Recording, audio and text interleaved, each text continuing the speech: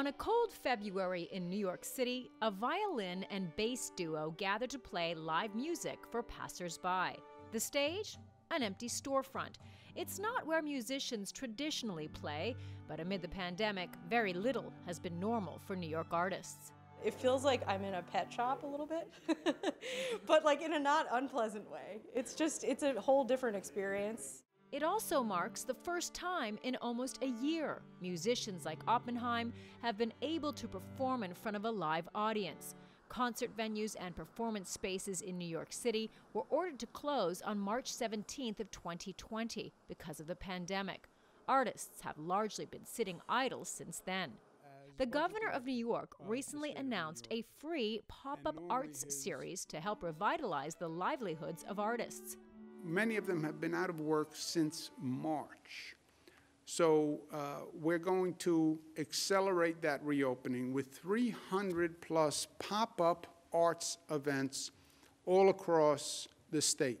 The pop-ups will feature performances by artists like Renee Fleming, Chris Rock, Hugh Jackman, and more. The date and location of the pop-ups will not be announced beforehand to avoid crowding. This pop-up event was organized by the Alphadyne Foundation, which employs artists whose live gigs have been canceled due to the pandemic. The foundation has organized 60 shows featuring over 100 artists, from chamber musicians to Broadway stars. Musical storefronts is our way to bring live music back to New York City and to be able to hear our amazing artists here in the city who have been missing performing for audiences for sure.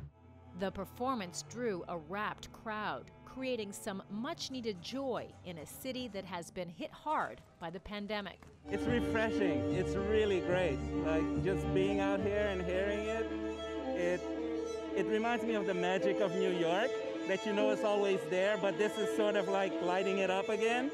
Governor Cuomo says these pop-up events are just the first phase in the plan to revitalize the arts in New York. If all goes well, the next step will be to reopen performance spaces like the Apollo, with a cap on the number of audience members and proof of a negative COVID-19 test result. Karina Huber, CGTN, New York.